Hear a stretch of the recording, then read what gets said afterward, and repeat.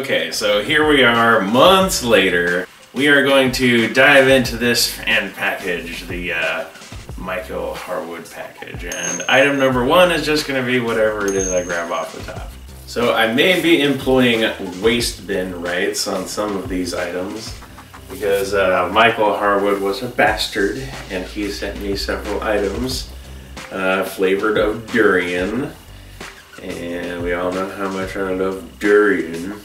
Those ought to be fun when they come up. And I will also be spreading these videos apart a little bit because these take a lot of editing and stuff, and I sort of want to keep people regularly updated instead of shooting my load all at once. So I'm going to go ahead and do these reviews one product at a time. And thank you so much again, Michael Harwood, for hooking me up with all this keen stuff. I'm sure it will be tasty. Okay, this looks kind of like an interesting sort of little dealie. I don't quite know what it's supposed to be, but this is going to be the Cosmos Tteokboki. What you doing, Tilly? There's a dog right behind this green screen. Watch out. Little dude's happy. He's a happy little chilly guy. Whatever these are, these little rods of whatever starch, they look like they'd be pretty good. Drenched in some kind of sauce. Maybe they're made out of like a noodle or a potato. Yeah, that seems like it would hit the spot. Nice and starchy. $2.49, so hot. Alright, so let's see what they're like. Yeah, they look like little penne noodles with dried out. Lots of seasoning. I mean, maybe not lots of seasoning, but definitely a really rich color. It's like, that's a natural stuff. Oh man. I was not expecting that. It's like a pastry. It's like really super sweet pastry. Tastes almost like Frosted Flakes. And at the end it's got a hint of like other spices and then a little bit of heat.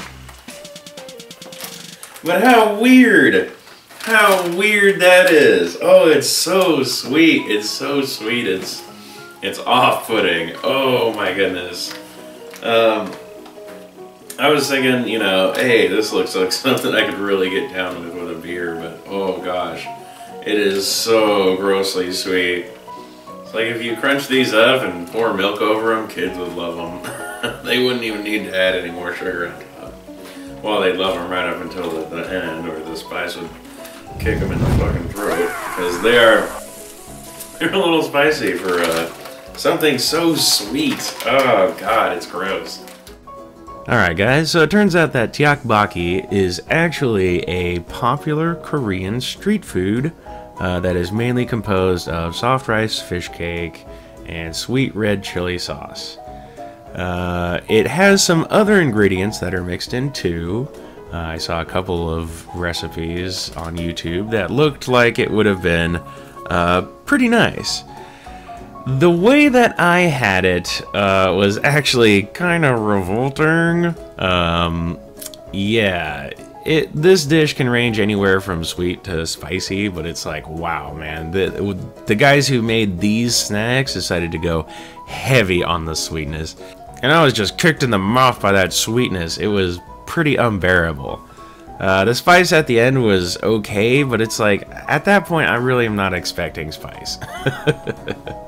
Tteokboki snacks, I don't know, like, on a scale of 1 to 10, I would give those like a 3. Welcome to a world of empty promises and broken dreams.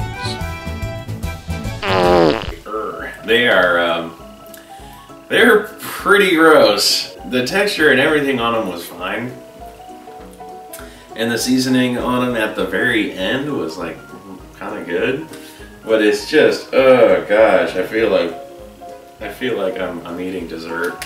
I feel like I got all of my dessert in that one little bite. So sweet. It's still lingering in my mouth. Alright, let's have something to help that. Snap Pea Crisp.